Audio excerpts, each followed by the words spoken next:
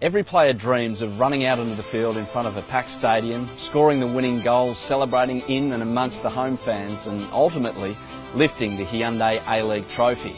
But every dream has to start somewhere, and that somewhere for an Australian footballer is the PlayStation 4 National Premier Leagues. I'm here today at Valentine Sports Park, home of Football New South Wales, to launch an exciting addition to the 2016 PS4 NPL season. This year, PlayStation 4 are launching the PS4 Player Pathway Award. It's an exciting new initiative which seeks to uncover some of the best footballing talent in Australia and propel them to become the stars of tomorrow. Over the past 12 months alone, 35 PS4 NPL players have graduated to the Hyundai A-League.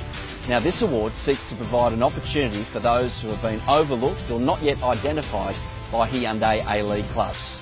So, how does the award work? Well, at the end of the regular season, each of the 8 member federations will vote for eligible players via a specific selection criteria. Each member federation will collate all of the votes to determine their 3 highest ranked players. And that search to uncover Australia's best hidden talent will culminate here at Valentine Sports Park. It's an elite football facility, and over 2 days, 24 players will be put through their paces in an intense training regime by the FFA's technical department.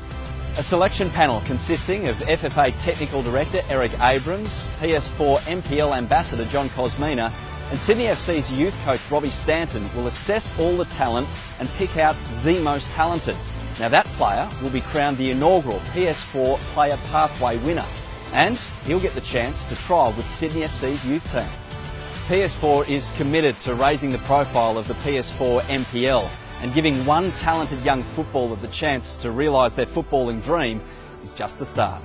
Throughout 2016, I'll be getting to know some of the young contenders who could well be the inaugural winner of the PS4 Player Pathway Award. It'll be through an 8-part series called Ones to Watch. It'll air during the Westfield FFA Cup coverage on Fox Sports and also via PlayStation.com.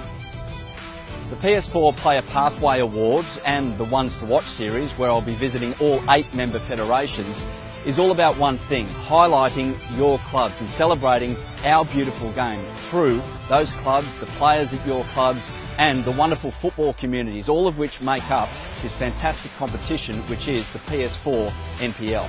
After all, it is your club that serves as the engine room for player development in Australia and is the pathway for young kids to realise their footballing dreams.